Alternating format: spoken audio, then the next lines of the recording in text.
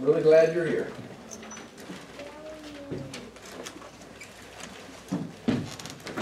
In 1995, not long after getting married, I got a phone call at my job. I had just was wrapping up a third shift, an overnight shift. I worked third shift, and I was just getting ready to head home about 8 o'clock in the morning. I got a call. So I answered the call, and it was one of my wife's co-workers. She was a nurse, and she worked in an office adjacent to the hospital. And they told me that Stacy had experienced a great deal of pain in their stomach in the morning, and was just doubled over in pain, and they got a wheelchair and rushed her over to the hospital just next door. And that was all they knew at the time. So I'd been up all night, I'd been slamming coffee, hadn't eaten anything, and so I made a beeline over to the hospital. Made it into the ER where they had her back in one of the triage rooms. And they were trying to start an IV, and I was 23 years old. I didn't know what was going on. I was kind of stressed out. And this is her absolute favorite story. Look at her. She's beaming over there. She loves this. Is her favorite story of all time. The nurse jabbed her, I don't know, 3 or 4 times in one arm, 3 or 4 times in another arm, and they just couldn't get an IV started. So I don't know what's going on. She's doubled over in pain on this makeshift bed, and the nurse is stabbing my wife repeatedly, trying to start an IV. And in the midst of all this, well, actually, when the nurse finally did get the IV started, and I had, there was sort of an element of control, I chose that moment to pass out. Bounced off the wall, and I wake up on the floor, and I see Stacy with an IV catheter still sticking in her arm, leaned over the side of the bed, staring down at me, and the nurse is staring like, what's happening? Now I've got 2 patients, and my explanation for that, my defense, such as I can muster, was what bothered me was just seeing her in such a painful and condition. Didn't know what was going on. She was hurting.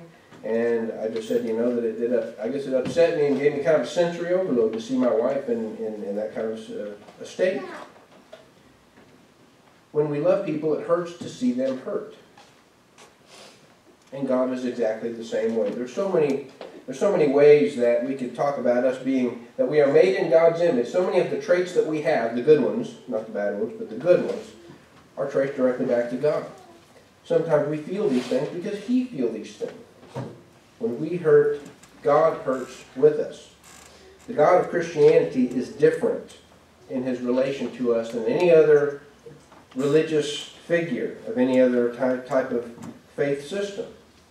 He's very personal to us. Jesus Christ was God made flesh. He was fully human and He was fully God. We'd have to talk another time about what that means. But the truth of it is undeniable. And the reason why Jesus had a physical body, one of the reasons was not just so He could feel empathy, but so that He could feel sympathy for us. Empathy is when you just feel bad for somebody. Sympathy is when you can say, I know what you're going through because I've been through it.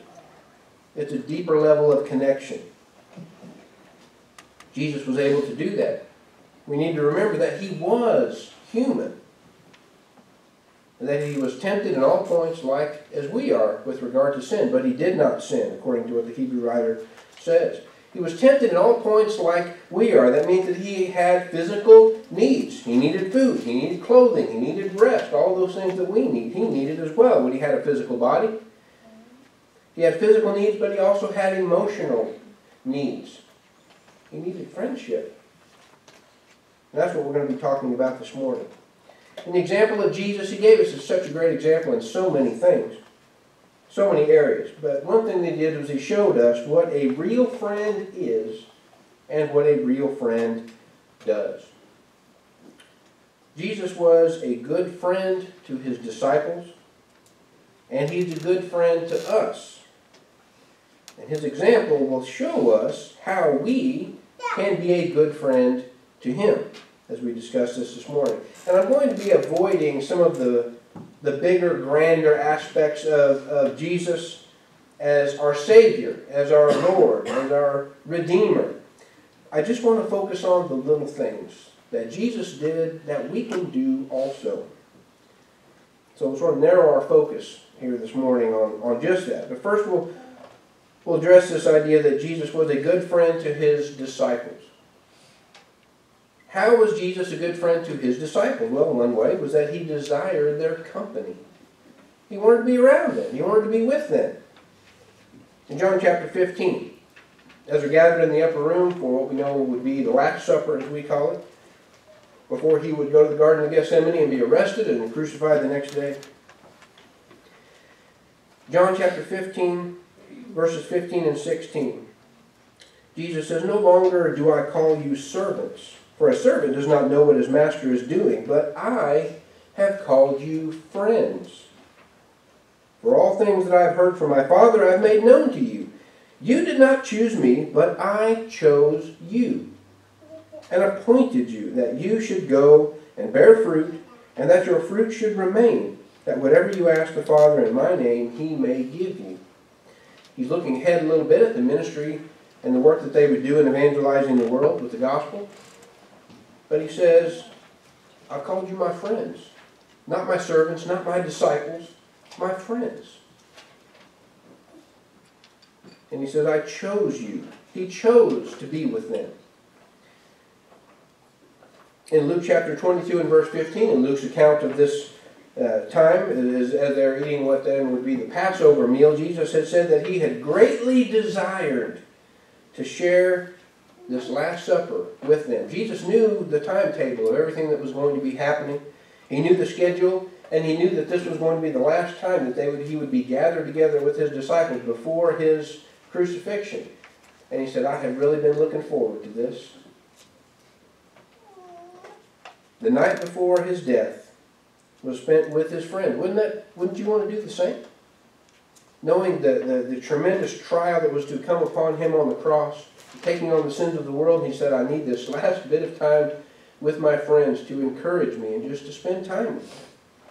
You see a great glimpse into the humanity of Jesus there. And he wasn't teaching a lot during this time. There wasn't a lot of real deep theological doctrine talked about in that meal, but it was just time for them to be together. He was showing them his love for them. Certainly these memories would be there to comfort them after he was gone. And he had said in John 14 and verse 3, he said, I'm going to prepare a place for you, and then I will come and take you and bring you to where I am, that we may be together. He wants to bring them where he is. Why? Because he desires their company. He wants to have them with him. Something else to show Jesus to be a good friend to his disciples was he stuck up for his friends. Good friends stick up for each other. Many times the Pharisees and the enemies of Jesus would try to attack him through his sheep, through his disciples. They would say, "Well, what are your disciples? They don't wash their hands properly. They're not following the law of Moses. Well, look, they're gathering grain on the Sabbath. They're breaking the Sabbath." And Jesus would turn the critics of his disciples against them and do it to their shame. He would say, "Leave them alone.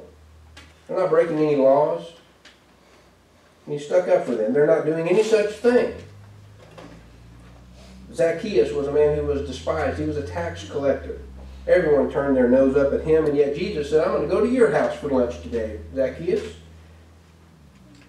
And at his house, again, as there are those who are sneering that Jesus would be in the midst of tax collectors and sinners and all of these fringe of society, the dregs here. And Jesus says that, he looks at Zacchaeus and he says, "I've come for such as them." The kingdom of God is not for the Pharisees and for the rich and the rulers. He said the kingdom of God is for the poor and the tax collectors and the sinners and the prostitutes. The kingdom of God is for such as them, like Zacchaeus right here. And he refers to them, he refers to Zacchaeus in their presence equally as a son of Abraham, just as much as they are. He stuck up for Zacchaeus. What that must have meant to him, how that must have filled his heart to see Jesus standing up for him. Jesus knew that his disciples were going to suffer. He knew they were going to suffer in their service to him, especially after he was gone. But he said, for now, just leave them be. Leave them alone. Jesus was a good friend because he stuck up for his friends. He also helped his friends.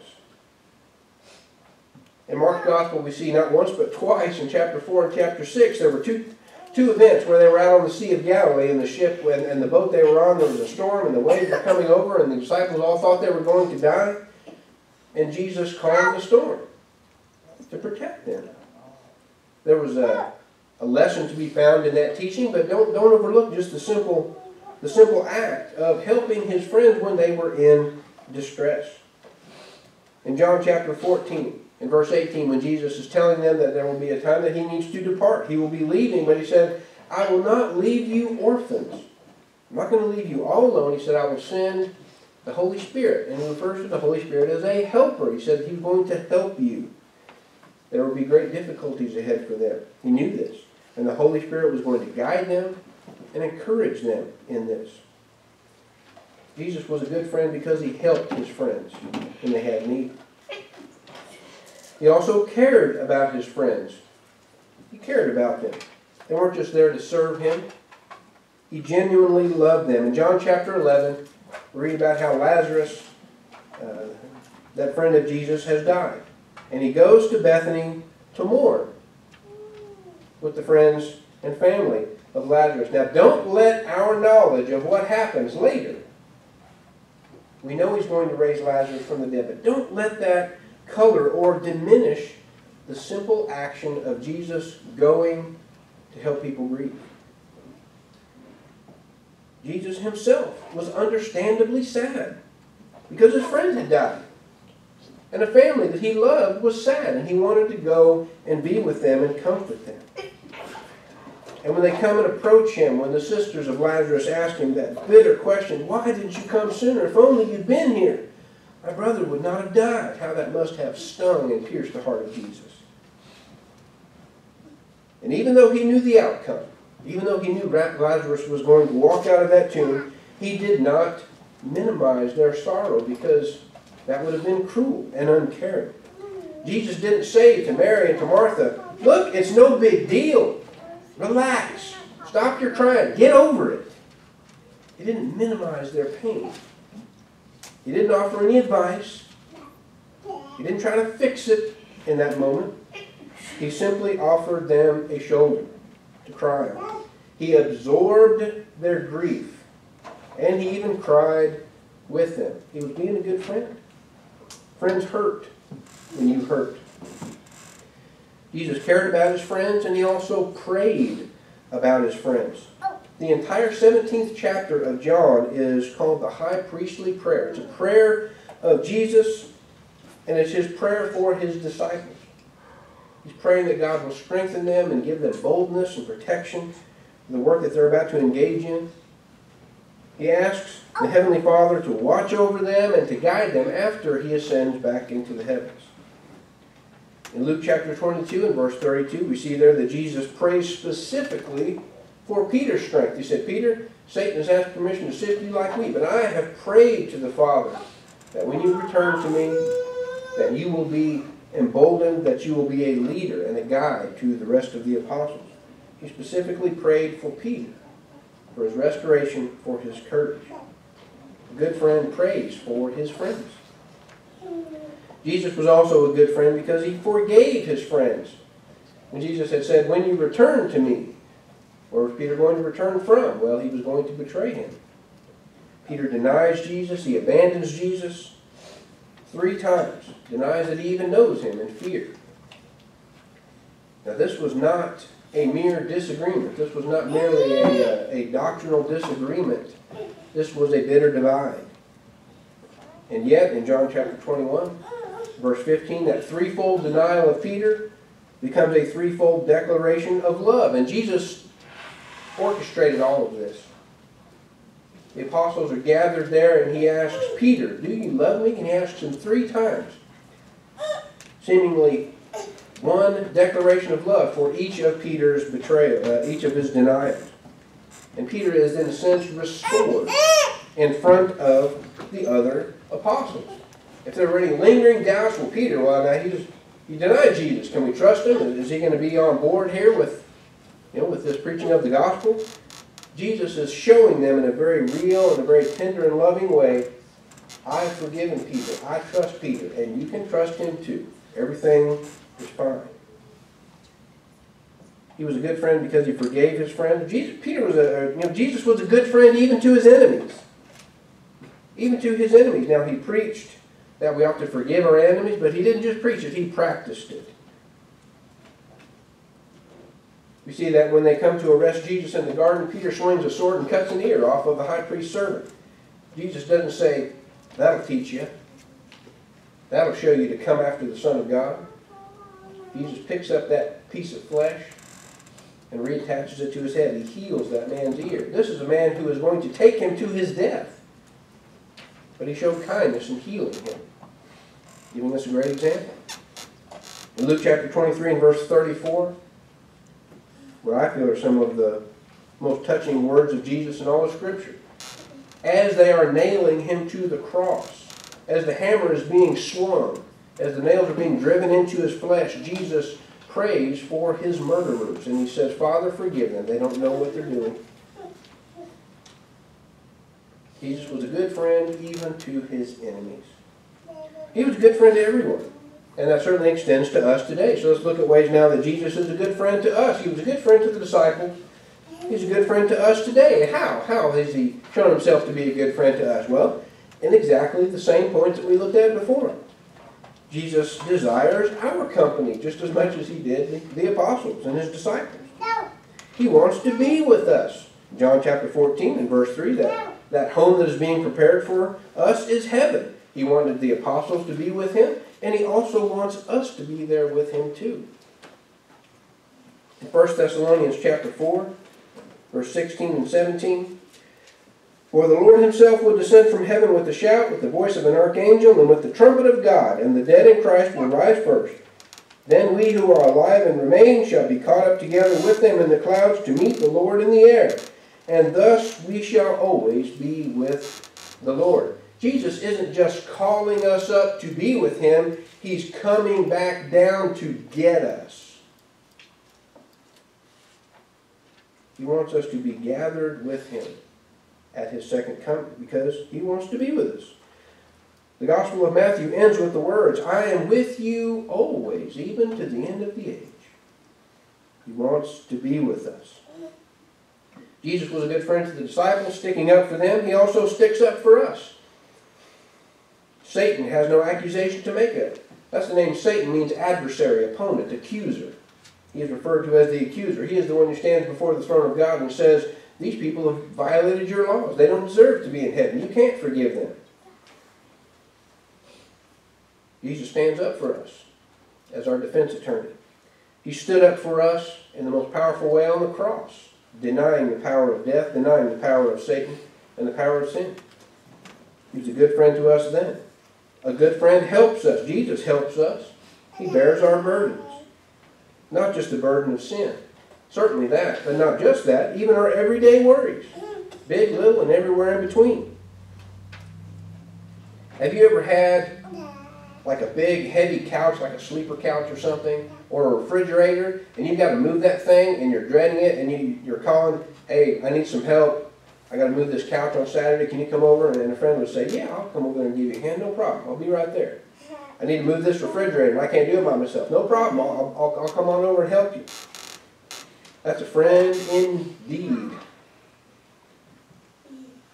Helping each other bear our burdens. Not just physical burden like that, but a spiritual burden as well. I think that's all involved. What Paul writes in Galatians chapter 6 and verse 2. He says, there bear one another's burdens and so fulfill the law of Christ. Bear one another's burdens, and in doing so, you will fulfill the law of Christ. Why is it called the law of Christ? Well, it's his law. But he did it first. Bearing one another's burdens, Jesus lived by that. He did it first. He showed us how we have to do that. Matthew 11:28, he said those great words of hope to all those who labor and are heavy laden. He says, come to me and I will give you rest. He wants to help us with our burdens, like a good friend does. Jesus is a good friend to us also because he prayed for us.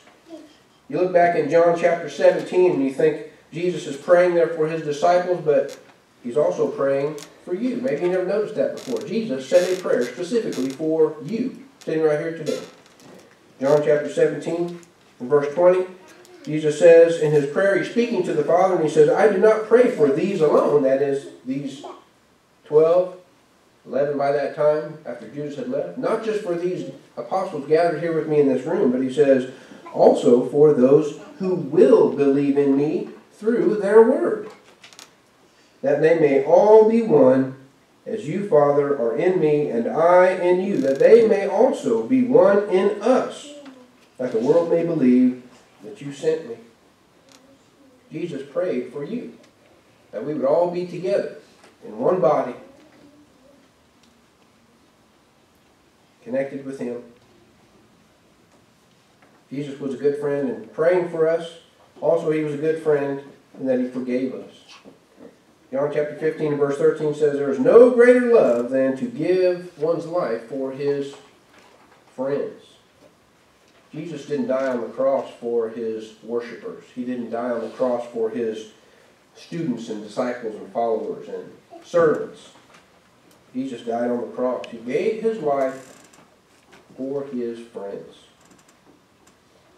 You know, I can't get through a sermon without mentioning Romans chapter 5 and verse 8, where the love of God is demonstrated in that while we were still sinners, Christ died for the ungodly. If Jesus is a good friend to us by forgiving us, he showed us a good example there. The situation described in Romans chapter 5 is not of us begging forgiveness from Jesus, recognizing that we are in the wrong. We are the ones that owe a debt, and we are asking Jesus. We're asking God for forgiveness. That's not the situation there. It's almost reversed. We are outside of Christ, enemies of God, weak, without strength, rebels against God's laws and his commands. We are the offended party as we see ourselves almost standing there pouting, and we are the ones demanding an apology.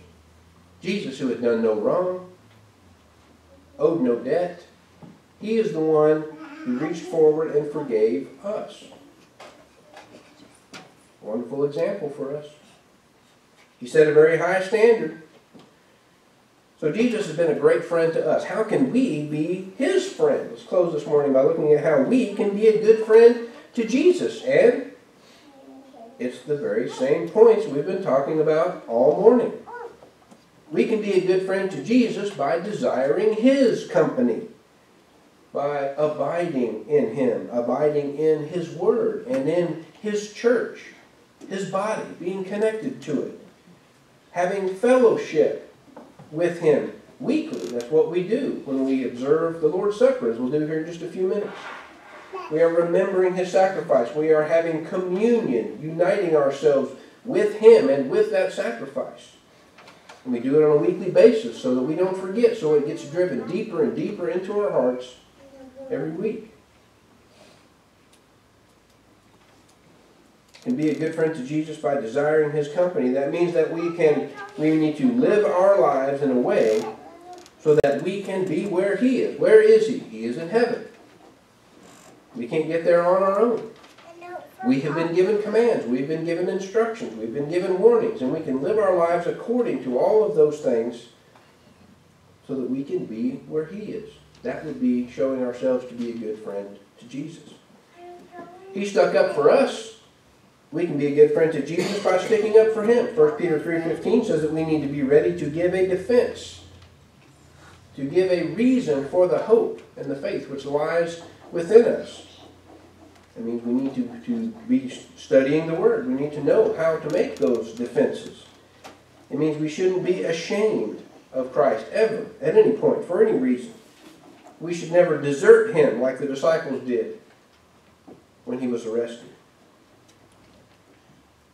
We can stick up for him by defending his name when we hear his name slandered, when he is insulted, when he is mocked, when his name is used as a curse word. We can stand up and defend him. A good friend helps his friends. We can't help Jesus. Jesus doesn't need our help for anything. But if we're going to be a good friend to him, we can let him help us. He asked for our burdens. We can show ourselves to be a good friend to Jesus by giving them to Him. By taking His helping hand that is outstretched to us. By accepting the peace that He wants for us to have, that He worked so hard to provide. Let Him help us. Finally, we can be a good friend to Jesus by loving Him. He tells us how. He tells us how to love Him. How we show that love in John chapter 15, verse 14. He says, if you love me, you will do what I say. You will keep my commandments. Verse 14 of John 15, Jesus says, you are my friends if you do whatever I command you. Now, He's not our friend because we obey His commands. Jesus doesn't only love us when we obey. It's not a conditional type of love in that regard. It isn't that He doesn't love us until we obey those commands. He loves us always. That's why God sent Him to be our Savior, because He loves us even when we are standing against Him. Even when we are lost in our sin, He still loves us. But Jesus says, if you love me, if you are my friends, you can show that by obeying my commands. Actions, not words, prove love. Jesus is God. He is our Master. He is our Savior. He is our Creator. He is our King. He is the Alpha and the Omega, the beginning and the end. But He's also our friend. He's the best friend anyone could ever have. He is always with us. He's never too busy. He shares our triumphs and He shares our heartbreaks and disappointments. And He wants to be with us all the time. He cries with us when we are down, and He lifts our spirits. Jesus has done what no other friend could do. He saw us hurting and struggling with sin, and He reached down out of heaven to help us. There's not a friend like the lowly Jesus. No, not one. And He's promised us eternal life if we'll follow Him. So I urge you, if you have not, be a friend to Jesus today by obeying His commands. Believe His word, repent of sin, confess Him as Lord and Master and even friend, and be baptized. Be immersed in water that your sins might be washed away. Maybe you've done those things, but you haven't been a very good friend to Jesus. If that's the case, then make that right today. Repent of that. Recommit yourself to Him. Come back to Him. If we can help you in any of those areas, we can pray for you and encourage you today, please come. Make that need known to us. Let us be a friend to you as well. Let us help you and show our love and care. Make that need known to us as we stand and sing this song. Please come.